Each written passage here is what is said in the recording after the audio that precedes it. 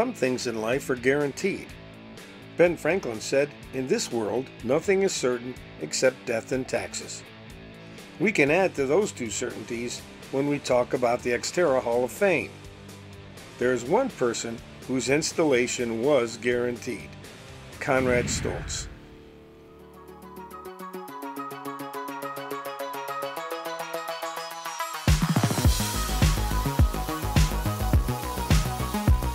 If 53 major wins and being a 7-time world champion are not enough, how about being the role model that started a sports movement to an entire nation?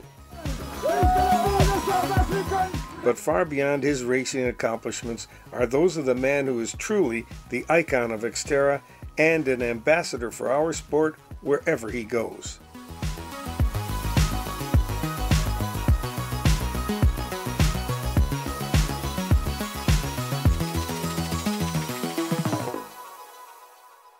South Africa is a sports crazy nation. We love our sports, and in my opinion, Conrad Stoltz is one of the greatest athletes ever to emerge from the shores of South Africa. Got to watch him in various disciplines, but none closer than XTERRA, and I can honestly attest that the man was a genius, that XTERRA was built for him, him for XTERRA, and a master craftsman when it came to the game. Hi Conrad, congratulations! You're now in the Hall of Fame, you deserve it. So many good races, so many victories. I was here sometimes, behind you most of the time. You know, Conrad Stoltz, for me, it was just a nightmare. You know that. You know, every time I want to win the USA Tour, no, it was always in the front of me. What's up, Hawaii? Congratulations, Conrad! Yo, yo, yo, Conrad! Congratulations! Awesome. Anyway, congratulations on your retirement and your beautiful family and to your future.